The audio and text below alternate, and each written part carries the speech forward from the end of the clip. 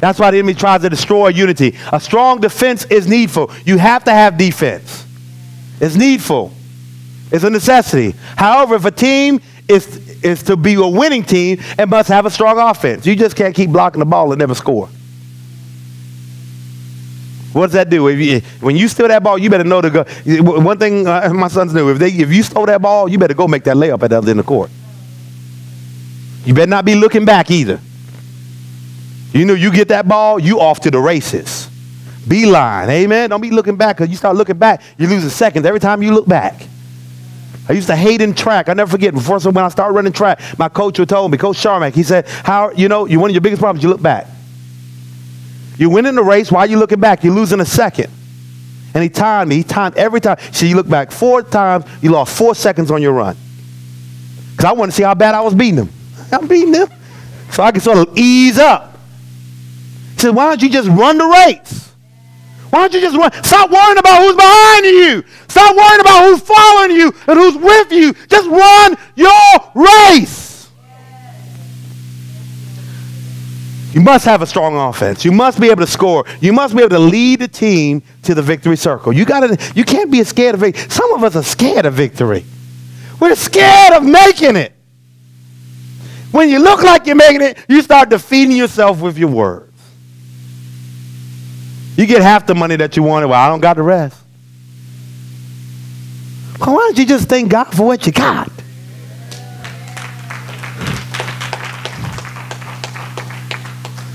See, a strong defense by itself will not get the victory. So what the enemy would love for the church to do is stay in a defensive stance. Just stay right here. Never looking to score. You understand what I'm saying? Why don't you teach people in basketball? When I was coaching, I said, you had to know this defensive stance, but then you had to know when you got that ball, you need to know that triple threat position. You need to know where you could go. You can go in three. You could pass, right? You could shoot, or you can go to the hoop. You had to know that those were offense. You had to know I would drill that offense. You had to know that triple threat right here. Boom, boom. And that person on defense, they don't know. You shaking them, you hurting them, because they don't know. And most players don't learn that triple threat, basic, foundational. That triple threat position will mess the other team up every time. Foundation. Foundation.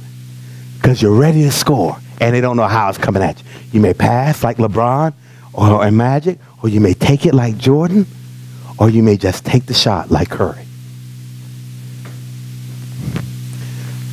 See, our goal is not to hold on. Our goal is not preventing the devil from further progress. Our goal is not just survival, but hear this now, we want revival. We don't want to survive. We want to thrive. How many are tired of surviving? See, you got to get sick and tired of surviving. You got to choose that you want to thrive. You want nothing less than revival in your house, in your marriage, in your family. It's choice. Our goal is not to resist the gates of hell, but to tear them down. Can we agree with that? I don't want to just play church. I want to tear the gates of hell. I want to see families restored. I want to see marriages restored. I want to see singles on fire for God with a vision and a purpose for their life. Amen? I want it. We must be consumed with a desire to excel in the things of God. That has to be our prayer.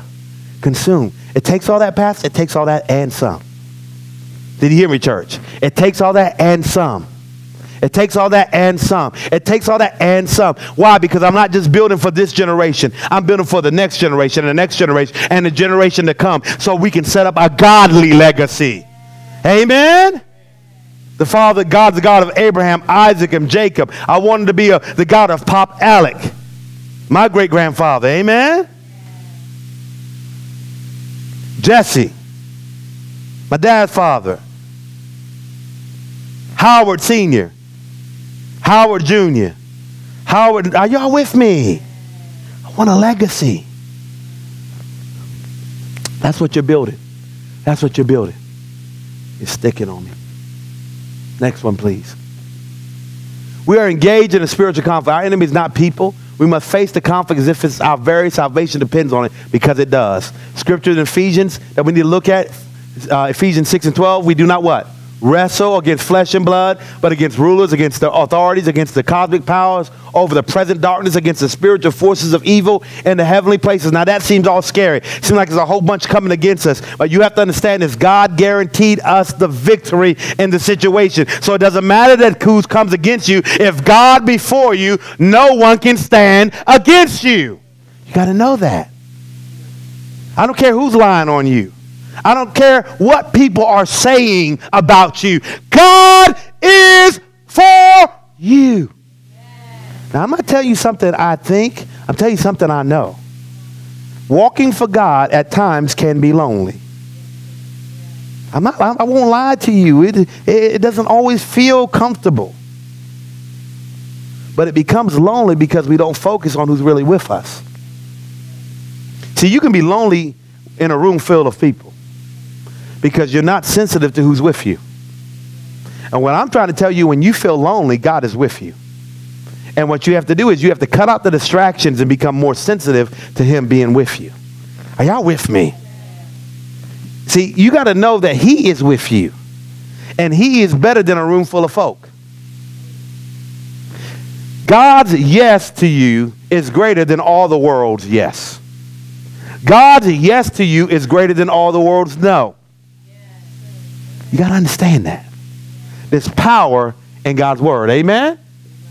God has given you and promised you the victory. The one thing the enemy of our soul wants us to do more than backslide is to become stagnant. He wants to become satisfied with being faithful to God enough to ease our conscience. Let's just go to church so that everybody won't be calling us.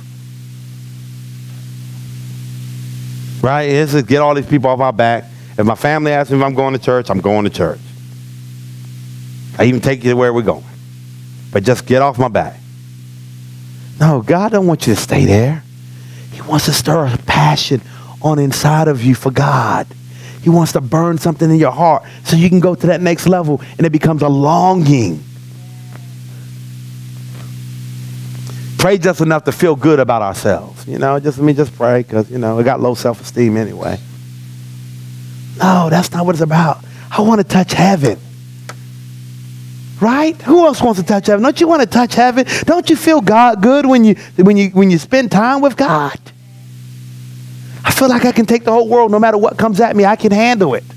That's what prayer does to me. Well, people say, well, when I go to prayer, I feel so bad at first because you walk in condemnation.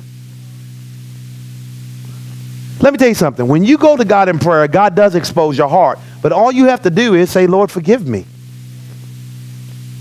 Everybody try to say, Lord, forgive me. Now, as soon as you do that, it's taken away. You know why you have a hard time? You don't believe him when you say that? Huh? You know why? You know why? Because many think, I'm waiting for one why. Thank you. Because many of us, we walk in unforgiveness. So we think God loves and forgives like we do. So we impose our human nature on him. But God says, when you ask for forgiveness, I take your sin away. I wipe it clean. So you go to prayer and the enemy shows you what you did wrong. You lied, you cheated, you were mean to somebody. He shows you that and you get discouraged and you stop praying. You say, man, I can't pray. I always feel bad when I pray. Now let me tell you the difference. When I pray and I get an enemy shows me, okay, you're mean to tackle right here. You holler at the kids. I say, Lord, forgive me. Please help me to be a better person. And I begin to keep worshiping God. And I say, Lord, I thank you for taking all that away. He showed me that I'm not perfect. And I know that. And you know that. Now, Lord, please help me. And Lord, I intercede for this person right here. I intercede for that person right here. Are you with me? Understand that we can walk in God's forgiveness. Don't get up and march off, man, I got all this stuff wrong with me. No, give it to Daddy. He's my Father. Now, one thing about this Daddy, he's always giving you what you need. Now, when I say daddy, that's spurring a lot of things in people's heart because some of you don't even know your daddy or you don't have a good relationship with your daddy. But I'm telling you, God, the Father, is a loving Father. He's the Father of the whole universe, and he's my dad. And guess what? He wants to hear from me, and he wants to hear from you. Amen? And you got to give it to him. You don't have to do this in your own. Now, let me tell you something. Okay, I'm hearing this, Holy Spirit. Some of you have been stopping your blessing. You've been stopping your blessing. This is prophetic right now. You've been stopping your blessing because you don't let people give to you. You like to be the one that give, but when they try to give back to you, you don't receive it. And you've been stopping your blessing. And you've been crying to God, said, I've been giving, I've been helping people, and where is mine, Lord? And the Holy Spirit is saying to you right now, I tried to give it. Lord, show them right now, Holy Spirit. I've tried to do it several times. And you say, no, I'm not going to let you do that. You stop your blessing. You stop your blessing. Understand, come up here, honey. Understand this. When you allow people to give to you, when you sow, you release the cycle of blessing in your life and in theirs. Are you with me? How would I look? You know, we didn't do it last year, but in Pastor Appreciation Day, if I said, nope, I don't want nothing. I just want